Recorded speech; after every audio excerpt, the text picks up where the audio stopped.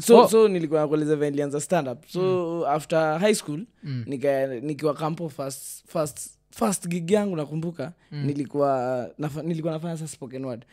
Njugush akakam my first time on stage nikafaint bro. Nilifaint on stage. Okay. Faint poo. Njugush watu wakinipepea Njugush akasema ishi until you perform. Hizi nerves zinakufanya hivi. Aitaisha and I'm thankful to that dude mpaka wale like nilirudi napata maigwe sasa manini that did marvelous kwa confidence yangu. So I started doing spoken word. I was doing a lot of spoken word. And then kina Manu waka advertise wanatafuta stand up comedians. So I knew I'm very good at writing. Najua kuandika jokes. Nilikuwa naandika jokes and shit. Manu wakakaa na kina Dag tulikuwa around wasembao but wase walikuwa na ile mentality ya comedy ya chachi. Mimi hata sikuwa najua hawa si wa Churchill but akili yangu ya comedy iko hiyo nini that type of comedy. Makina Manu kukaa then wakanipea stage killed it. The next minute nikaanza kukuja Nairobi show moja. Okay. The next minute nime drop out. Ulikuwa kampo gani? Kabarak. Yeah. But at least now unajua one day ukiamka alafu you look in the mirror alafu you don't see yourself unaweza jua there is that white girl in you. Is that like a white girl who collapsed on stage? Yeah. See, like I think no kidunda ukifaint hivyo haujiumizi?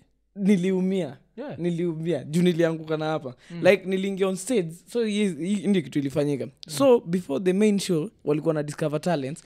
Kulikuwa na like wase wata perform leo acha tuwape 1 minute watuonjeshe. So hiyo 1 minute nilipewa nikakill mbaya. So nikaekwa headliner wa hiyo show na spoken word. So time na come watu wamekuwa talents za campus unajua watu wana dance mofala. Watu wameboeka. Njugush akasema we have the final act alafu tuingie reggae. Usiwaambie mastudio wa campo show inaboa and then after show kuna reggae. So by the time naingia stage wasio wako restless. Reggae, toka. Pen imerushwa. Wajuanga ile ni kama movie ya Netflix hizo stuff unaziona wasio wanakulafia polepole. Peleka huko nyuma sasa anajifanya mgonjwa. Njugush akaniambia unajua nini bro? Sasa amefukuza kila mtu backstage. Mi si malizi show until upande stage. And then I'm like bro ujaona chenye imefanyika like ujaona it's like zizi until mimi nilikusikia ile first minute ulipewa ulikill ndio maana nilikuwa headliner. So you must go back to that stage.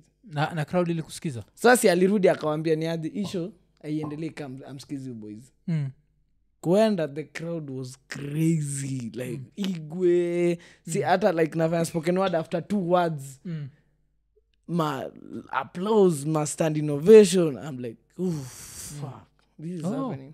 So wali feel okay kwa sure siku kuonea huruma karibu akufe.